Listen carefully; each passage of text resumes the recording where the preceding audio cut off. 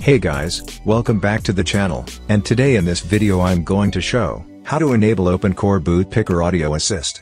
So before starting, if you haven't subscribed to our channel, then please go and subscribe to our channel and stay connected for the latest updates. To enable OpenCore Boot Picker Audio Assist on macOS, you'll need OpenCore Configurator for mounting your ESP and editing the config.plist OC binary data for the assist audio files.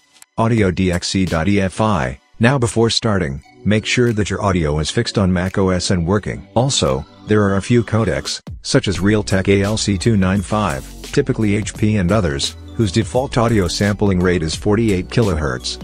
In such cases, even if 44.1 kHz is supported by the codec, the audio output fails. The only workaround is to change the sample rate of the boot chime audio with any audio editor, to raise the default 44.1 kHz to 48 kHz. This has to be done manually for all such machines where you want to have boot chime, as OpenCore does not provide any such function yet. Now, open OpenCore Configurator, and mount your ESP.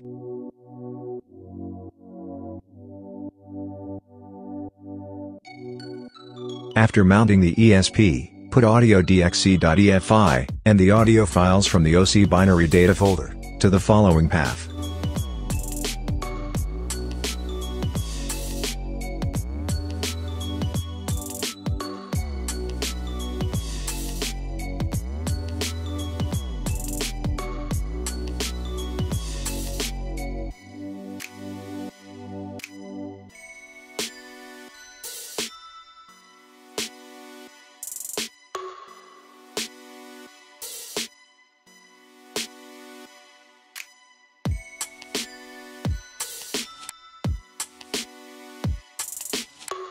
After placing the files in OpenCore Configurator, go to the UEFI tab, then the Audio section.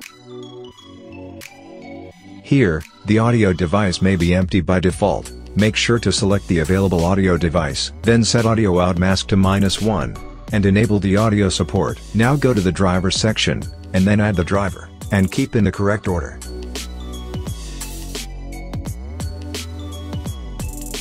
After arranging, go to the Miscellaneous tab, and then enable the Picker Audio Assist. Now close OpenCore Configurator, while saving the changes.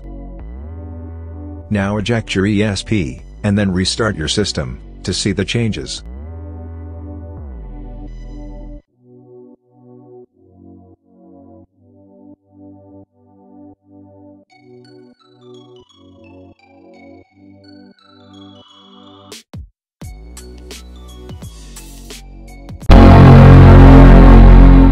Welcome to OpenCore. Choose the operating system. 1. macOS. Default. 2. macOS recovery. Disk image. 3. Reset NVRAM.